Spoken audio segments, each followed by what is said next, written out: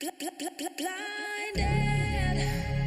by the stars in blinded by the. And welcome to a Dead Lemming production. Today we're going to go over a speed sculpt I did last night of a skull. I am joined by a colleague of mine named Wesley. He works at Hardsuit Labs. He is the lead technical artist and the lead VFX artist. I think he only has one title though, technically. Anyway, he's going to be kind of talking to me as I walk you through this skull. How you doing, Wes? Hey, I'm doing great. How you holding up? I'm good. I'm in San Diego, so things are pretty chill. Yeah, being on the beach is nice. I also live near the beach, but in Seattle, where it's rocky and sad. Yeah, that's okay. Yeah, for anybody who doesn't know, Hardsuit Labs is located in Seattle. It's a good little place. So I'm gonna get this video started, Wes. Yep. All right, here we go. And there's no audio. There's no audio at all. It's just us talking. So I start this whole thing from a sphere. And I have some ref on off screen to my left, but I primarily use a skull from Raphael Grizzetti and a skull from Madeline Spencer as ref within the viewport itself. I start super planar, you know, kind of the way you would start a drawing really. I had my sphere and then I cut off the sides, starting to get my jaw in there. And really what you're going to see is a very sort of structured and planar approach to the whole thing. What's sort of the goal of the sculpt? What percentage are you trying to reach of those skulls? That's a really good question. So really this is a demo for our mutual colleague Peter to try and get him to think about the planes of the skull while he's sculpting. So this is sort of like a lecture with no words except for our commentary now. So I'm not going to take the skull to a super finished and detailed state. I'd never bust out any alphas. I basically never get into tertiary detail, and I'm probably about, yeah, what's a good percentage? I feel like I take the skull about 75% of the way.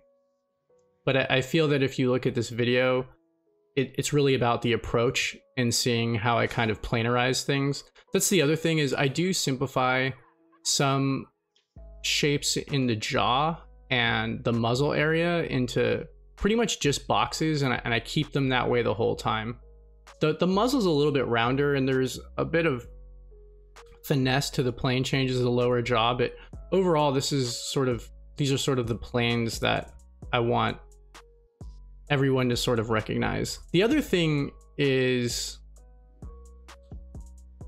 the forehead is not flat all the way across. It's sort of, if it's flatted at all, it's sort of in the very center, but you sort of have these planes on the side, and you have almost like this bulb of the forehead, and you have the brow which comes off, and that's a real big takeaway. You know, I noticed that in a lot of people's skulls, they tend to just make that whole forehead flat, and it's really only flat looking in the side view.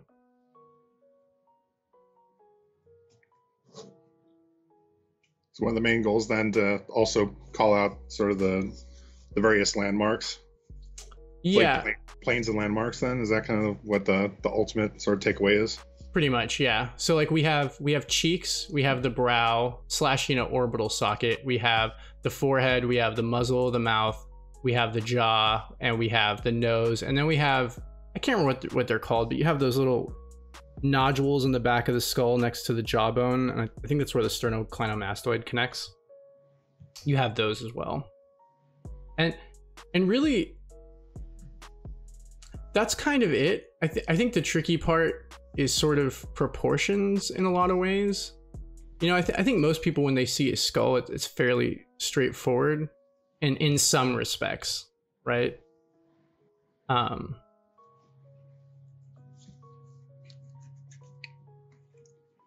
And then here, Yeah. oh, sorry, Wes. What were you gonna say? Oh, I was just going to ask on the, just sort of on the topic of proportions, do you have any sort of tips or hints for how to sort of measure out or consider those proportions when you're doing a sculpt versus just like using your eye? Like, is that, do you primarily try to like teach the eye, or are you using other tools to sort of compare or evaluate your sculpt? It's a good question. You know, I'm really thinking about this from sort of a 2D construction method in a lot of ways. So, you know, the skull is the face, right? So your proportions don't really change that much. I mean, sure, the skull is missing some muscle buildup and some other things, but really, you know, I'm trying to keep this idea that it's probably about I think it's 5 eyes across, right? Your cheekbones line up usually with the bottom of your nose, and the bottom of your nose, even on the skull, you know, where that little pointy thing is coming out there at the bottom, you know, that's pretty much the bottom of your nose for real. You know, I know it's missing the little, I don't know, what do you want to call it, nose cap over that hole. So generally, I'm just trying to emulate the main proportions of the face as I know them when I'm drawing. Sort of dividing the face into thirds.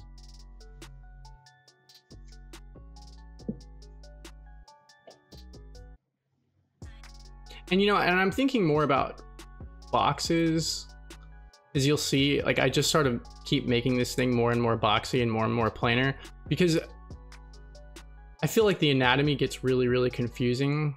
So I try to cancel out some of that confusion by just paying attention to the constructed planes.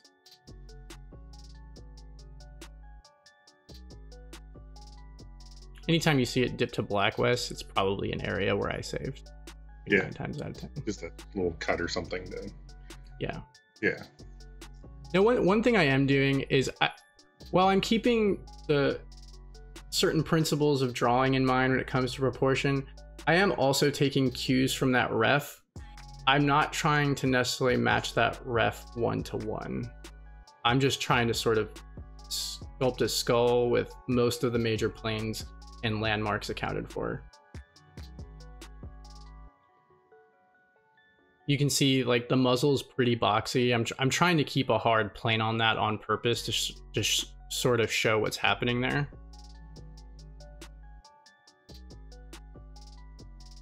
So obviously you're still sculpting in a really low subdivision level. So Yep. from like a sculpting sort of strategy standpoint, like when's a good time for an artist to subdivide? Like at what point does that make sense? And where should like they do that work? Almost never. Most of my major work is done on lower subdivisions, and I think I actually cut it out in this video. I think maybe you see me hint at it once or twice, but once the sculpt gets to a place where the polys are stretching too hard, I remesh, and I remesh to a low subdivision, and I project up my detail from the last subtool. So here we go. I've remeshed at this point. That was the new low poly popping in.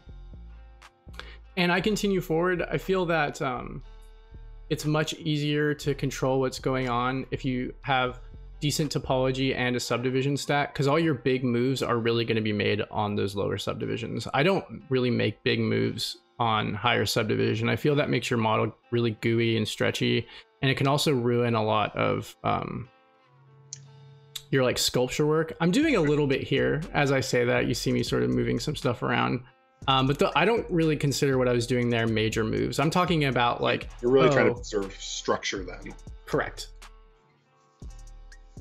In here, like I kind of added a little bit of the bony structure to the cheeks there, but there's still a flat plane. Like I don't want anybody to let those little like cavities or nodules confuse you. Like it's pretty flat in there.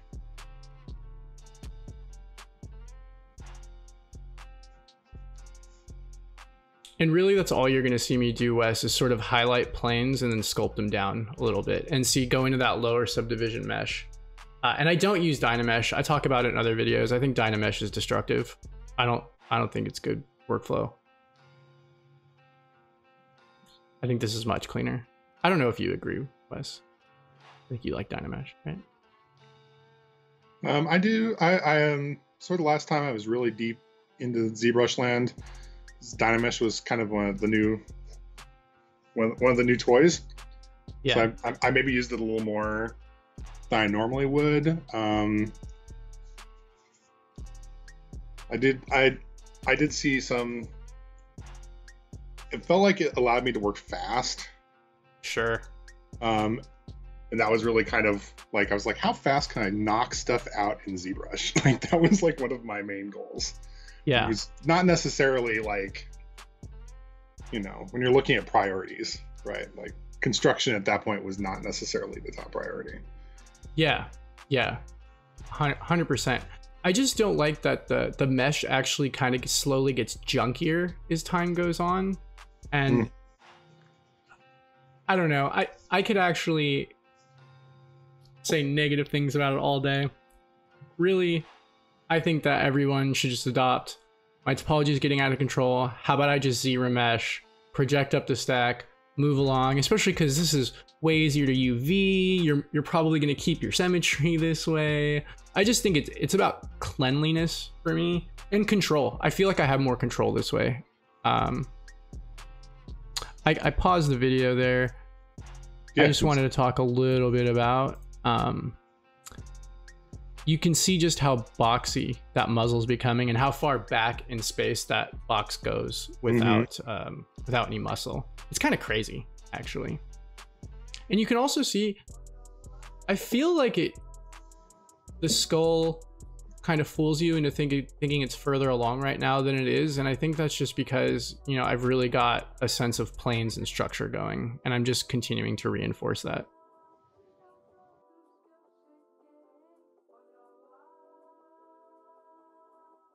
That just shows that the construction is strong, like you're getting the read. And that's what we want. We want the read. And I think that if you go for detail, you go for broke on detail too fast, you won't get the read. You skip the read by accident.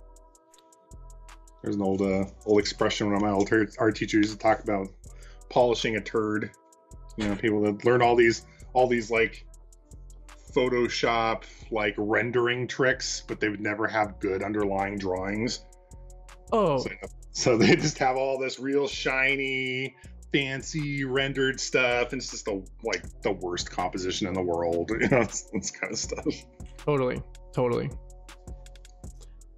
Yeah, it's, you know, in these videos, I kind of talk about that a little bit. I call it's like pushing buttons. You know, at the end of the day, the real pros are just using circle brush and the most basic stuff, and they're just doing the art. Care about your brush pack. Yeah. Don't need that shit. It's so funny. Well, because once you understand all the rules, you're just like, oh, are these even really shortcuts? Because I can just do this in a couple of strokes and it's done. And that's really when you start approaching master level, right? When you're like, no, I don't need a trick because I can actually give you all the information you need in 5 brush strokes. And it used to take me, you know, 75 brush strokes and a box of tricks. The real pros, they're using circle brush and like flatten brush or any brush somebody gives them, right? They'll paint with the star brush, right? They're like, I don't care, this will look awesome. And that's my approach, is just sculpt it all, basic brushes, just hit your planes. And you know what, to me that's more fun because it's more hands-on and I'm not spending time just, oh, where's this menu? Where's this? You know, I'm actually arting. I wanted to just kind of call out, I'm making this really boxy and emphasizing the corners really, really hard for this video. You can just see how boxy this is. And you can see I'm creating ledges. I know it looks like I'm making lines, but I'm about to turn them into ledges. Boxes are your friend. I feel that I don't have as hard of a time with things now that I think of them as boxes.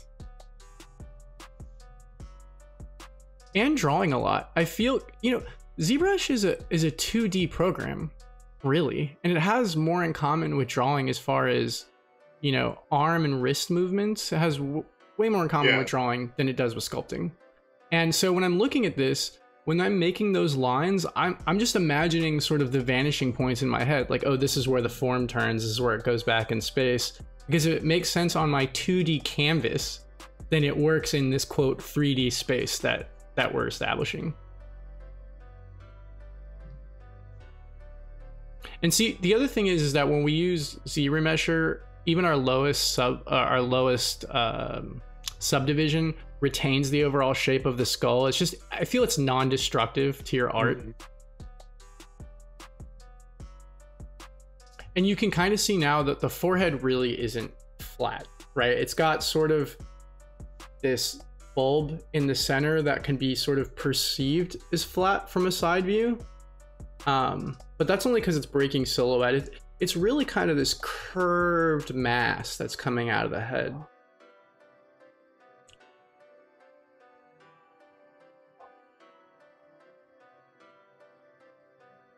Do you, so I know you're working in like perspective. What's for you, like what's sort of like the use cases for like perspective versus orthographic? You know, I think, sculpting. Like, do you use orthographic, or does that just like sort of like trick the eye into seeing things incorrectly? no, I use it. I think if you were to watch this video and just look when I toggle it on and off, I do use it. I use it quite a bit, especially on side views, just to kind of gauge if things are lining up. Especially, you know, I did that guy in the last video where he's in a symmetrical pose, but I sculpted it asymmetrically. I had to turn on orthographic view to try and get as close to a real flat side view as I could to gauge if the elbows were actually right across from each other in that view. So I do use it to get certain reads on things. I will say though, it's better to work with it off 90% of the time, even when you think like with a front view that you should have it on, because orthographic view will it distorts the face really, really horribly. And if you work with it very early on for a very long time, when you hit that perspective button, you end up with a rude awakening that all your proportions are messed up, and it kind of sucks. Yeah, I definitely felt that. I've had that experience. Because the truth is that your eyes never see anything in real orthographic view. Even if I got like a perfect centered view, there'd still be some like sort of bowing, you know, that happens and tilt because the eye is round and this whole thing. And so you might as well just work perspective and not worry about going like, well, this isn't going exactly straight in space because I did it in perspective, and when I turn it on orthographic, it's got a slight tilt. That's probably okay, because that's more in line with what's naturally happening. Now, what's not okay is if, you know, something is so messed up that it doesn't matter what view it's in. But generally, orthographic view is not good to work in, I would say. It's good for checking angles and views. So it's more of a construction tool than it is like a view. For me, it is, yeah.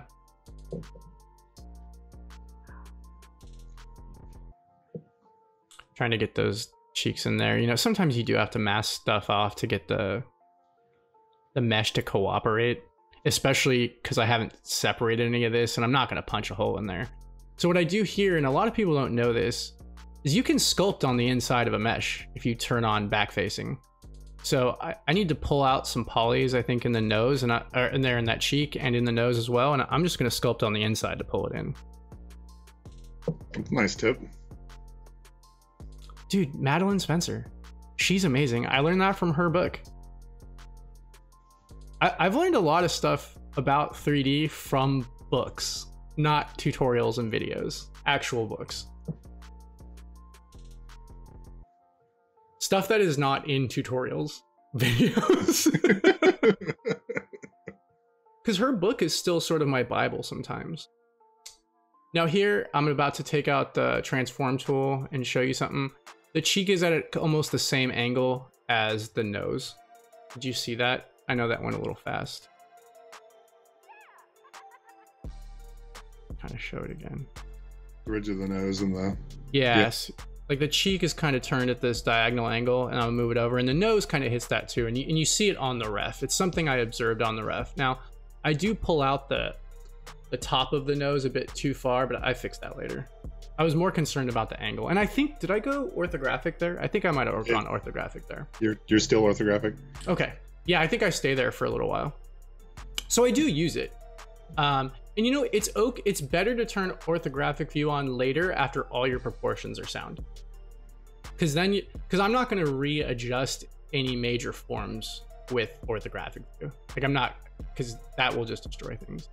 Now here, what I'm doing is I recognize in drawing that there's a hard corner there, and I see it in that model as well. And I took the clipping brush to just make sure that jaw hits that hard corner at that angle. Like I haven't even amended the rest of the jaw to meet that corner yet, but that corner is important for silhouette. And I just want to make sure that's there.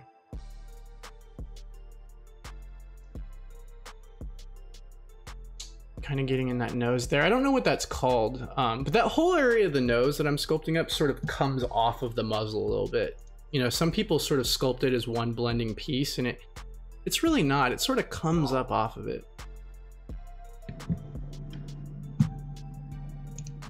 Now you got me curious. Oh, Wes is gonna do it. That's awesome. He's gonna look it up. Anterior nasal spine. There you go. Anterior nasal spine. Ladies and gentlemen, Wesley crushing it. Bam. And then this area, I'm sculpting in the teeth to show that you can, and that when you're doing these studies, you probably should. You don't need to slow down and make subtools. You know, if your goal is to come in and sculpt, try and sculpt everything as one piece as best as you can. That should be the exercise. That's the exercise to me. Now, if I wanted to take this to that next level, and the teeth were frustrating me to sculpt, maybe I'd go and break down and make them separate teeth and do all this other stuff. But you know, you can get them pretty far if you just get used to sculpting the shapes and if you have good construction. You know, because the anatomy is sort of the cherry on top of the box form, right? Like the teeth are just sitting on top of what was already there. Yeah, that makes sense. You can definitely be, it's another area where you can go down a rabbit hole and burn a bunch of time. It's like, I'm gonna go out here, I'm gonna sculpt each one of these teeth. It's like a fancy subtool and do all this stuff. Are you getting paid to do that? Probably not. And I just feel that doesn't help you become a stronger artist for when you do those things, right? Like those things you could do probably in your sleep, you know, but are they making you better at sculpting really? Probably not. Now this is kind of what I'm talking about. I've kind of simplified the lower jaw. I've removed an angle. I may do a follow-up video to this where I sort of break down the jaw by itself. In general though, these are the main planes of the jaw and like the lower teeth that you should be looking at.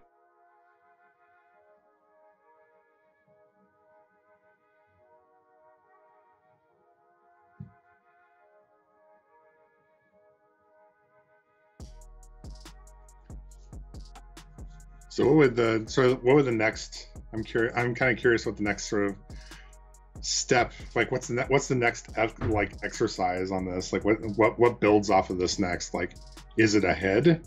Is it a better skull? Is it going into like the body? Like, well, with this, I hope that it helps people just sort of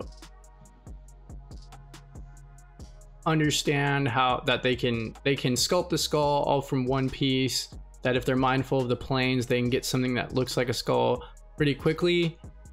And the next thing would probably be to either, I don't know, make a different video, honestly, Wes, with the next piece of the puzzle. You know, what else does Peter or Corey or somebody out there need help with? However, it's funny you mentioned taking this further. I have thought about taking, you know, this skull or another skull and then going in and making subtools of muscles or sculpting up the muscles on top on one side and sort of demonstrating how it all sort of works together. So I mean, I think you've suggested an idea for another video, my friend. Nice. It reminds me of those, if you've ever seen like the forensic anthropologists, they'll take some skull or something that they've dug out of the ground, and then using sort of science and a certain amount of conjecture, sort of like sculpt up all the like anatomy above it. It's like, here's the Neanderthal face. Yeah. You know. Yeah. You know, this is what like the Queen of Egypt looked like or whatever. Right. Yeah. Totally. No, I love that stuff. And you know, I think it's important to sort of maybe go over that to show, you know, everybody talks about bony landmarks that you see, but like not everybody can tell what is a bony landmark or why you only see that specific part of the bone. So that might be a good video actually, Wes, to just go in and just take one side and start sculpting up the muscles. I think I might do that. May not be the next one, but it's probably in the pipe. Sure. And then, you know, this is sort of, it's not necessarily how things are, but it's a good trick to get the skull to read. It's good to give the whole upper teeth an overbite over the lower teeth. It just makes it feel like there's good overlap. It makes it feel like there's two separate pieces. Yeah, totally.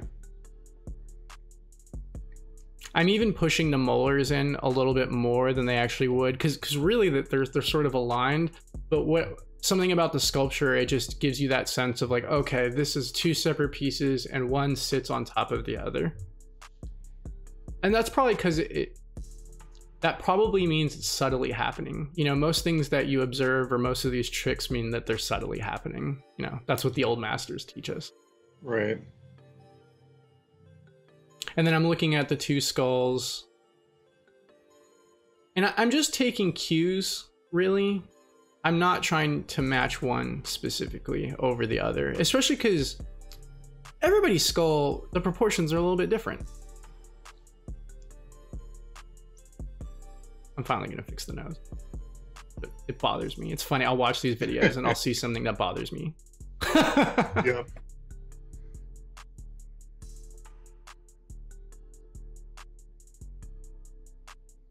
That's certainly another question. Is obviously there are sort of general rules of proportion, but like how do you sort of learn where there is that sort of variation and where there isn't? You know, there are people with tall faces, there are people with round faces. I mean, a lot of that's sort of flesh, but there is some variation. You know, the big thing is usually just observation, like finding reference and you know, it's important to pay attention to the width of somebody's overall head. And the other thing, I lost it. There's the width and kind of shape of their head. You know, like you can usually tell if somebody has a round face or a square face, or it kind of like peaks or narrows. But also the keystone. You know, keystone spacing and height is very important. It's really weird. You know, the keystone can... The keystone not being the right size or shape is generally going to make it so your likeness never reads. You know, there's a lot of information in that keystone, which is the center part where those bat wings kind of are, where it looks like the bat signal. That's what I'm talking about. There's a lot of personality built into that. Kind of rotating around the model, just kind of showing how it looks. This has been about an hour of sculpting, Wes, total. And then we kind of do non-BPR best render, and then, you know, there's our skull. Yep. Nice. And we got there pretty quickly. It's not the best skull in the world. It's not the most finished skull in the world, but I feel that watching the video, if you look at the road that we took to get from the beginning to the end, I feel it was very digestible because it's very planar. I didn't take a very I guess, organic approach to it. I don't know. You know what I'm talking about, because some artists, and it's not a bad workflow, but you'll see these guys who, when you watch them work, it's so almost loose and random. Just their eye will catch an area and they'll refine it, and then their eye will catch another area and they'll refine it, and they're just kind of jumping around. Yeah, and you can't tell if they're stopping to think about construction or like where it is in space, but then all of a sudden you see everything start popping in space where it should, and you're like, okay, see, you are thinking about it, you're just not constructing it in that way. You know, mine is a very 2D approach. It's a very life drawing approach. It's sort of gesture in where things are, find your planes, reinforce your planes. Once you get your planes and your forms in there, then you can start punching in anatomy. Like, then you get to add the cherry on top. Yeah. I mean, I think especially for somebody who's sort of getting started or still in that sort of more junior level, you know, having that structure to build upon, like that always gives you like a bedrock. Like if you can lay that down, then like you're never lost. 100%, man. 100%. When you're super pro and you've sculpted 10,000 of these damn skulls, you know, it's easier because you've already done that work before. You're playing it back in your head. Exactly. And you know what? You actually hit on a super excellent point. One, personally for me, I do a few skull drawings a week, like literally. I feel that one of my weak points is my understanding of the skull.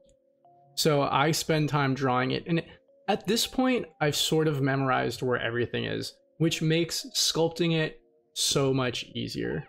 You know, it's why I'm not trying to measure those skulls that I have as reference in the scene. I'm very comfortable with where things are, where they turn in space, because I'm not just practicing, oh, front view of the skull, side view of the skull. I'm going on Google, getting weird angles, and just trying to hit all that stuff.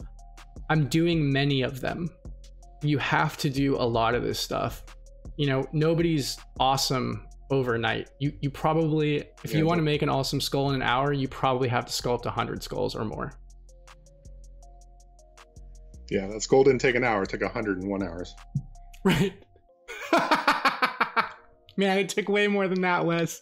Let me tell you. It took way more than that. What? I mean, it's a good thing for people to realize, right? Like when they do see someone who's pro busting stuff out, they didn't draw that in 15 minutes. All of that prep time, all that learning, like that's also factored into how long it took them to draw that shit. Exactly. And that thing they just drew for you is another practice thing in their tool belt.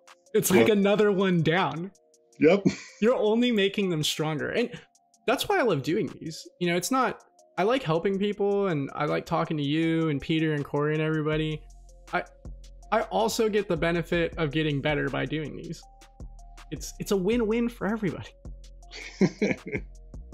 But you got to do the work. And I hope that this channel sort of becomes just about doing the work. Maybe we end up over time with 40 skull videos. Maybe I sculpt the skull 40 times, but maybe that's just 40 individual times where we need to stop and make a skull to get better, you know? Totally. Or like yearly skull challenge, you know, like where are you a year later? We did a skull this year, we did 2 skulls. All right, skull anniversary. Have we learned anything? Did we get better? Did we get worse? That's a good idea. Yeah, man. It's a real good idea. Yeah, it's like self-portrait day, but creepy. Well, it should be self-portrait of your skull. Oh, that'd be pretty good if you kind of figure out how your skull looks underneath your own face. That's pretty good. Well, thanks for joining me, Wes. Do you have any questions about anything you saw here today before we move on? I mean, your questions tend to be other people's questions, so. No, I think a lot of it's just sort of like they're sort of like learning the anatomy, proving your sculpting skills, stuff like that. All of my questions would then be like how this is applied to something else. Sure. You know, if you're making a stylized character, oh, what do landmarks mean in that context? Sure. You know, stuff like that. But those are things to be answered in another like video. It's like my question, it will require many hours to answer, right? Like, yeah, but those are all good video. That's what I need. You know, I don't want to just mindlessly sculpt things. I'd rather sculpt things that people have a general interest in. And you know, if somebody wants to go, how do I take this real thing and make it a stylized thing? I think that's also a good video, especially because this skull is done. I could literally make half of it more stylized, right? Sure. Or start sculpting a stylized character where you kind of see a lot of maybe skull shapes and emphasize like where you can push or pull. Those are good ideas, man. Those are good ideas. And I think other people would enjoy that stuff. Well, thanks, Wes. Thanks for joining us. Actually, before we go, do you have, I don't know, do you have any advice on getting better out there that you'd like to share with people? It's a little on the spot. Always keep, I don't know, for me with everything, like a lot, like the way I get better is by, like, it's both like doing it, but it's also like, for me, it's absorbing knowledge from other people. Like I do get a lot out of watching other people's processes. Sure. Because then I can, you know, I'll pick and choose out of what I see them doing, the things I think will help my process. You can try them out, you know. That's a lot of it's just keep going and don't get comfortable. Oh, totally. Especially, yeah, like if you get to a place where like, hey, I can make a pretty good skull, or you know, for a VFX, you know, it's like, oh, I can make this thing, it looks pretty good, and you know, like the bar is always moving. Like what was awesome 5 years ago is not awesome anymore. And so if you're not like moving with that bar, you're just gonna get left behind. Like you can't just ever sit comfortably. Like especially if you're like looking to work in like industry. Like if you want to work in films or games or something like that, like there is no, I'm comfortable now. I figured it out, because it's all gonna change. The expectations are gonna move forward. You gotta move with them. You get left behind. You're 100% right, man. I mean, I think about that stuff all the time, especially doing characters. I feel that Zbrush has been here too long.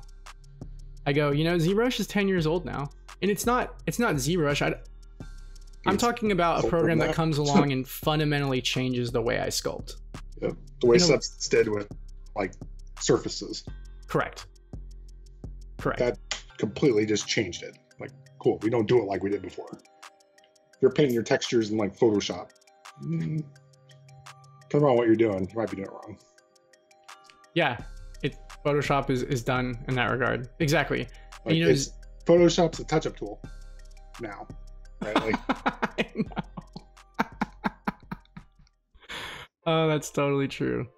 Awesome. Like going in there and let me paint my spec.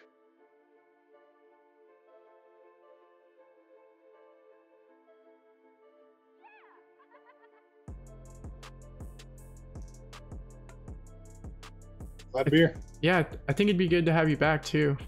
I think this is super informative. I think you ask good questions, and I think you ask questions that the audience or whoever is watching would want to know. I think you also make good suggestions, so I feel like you're a little treasure trove, I guess.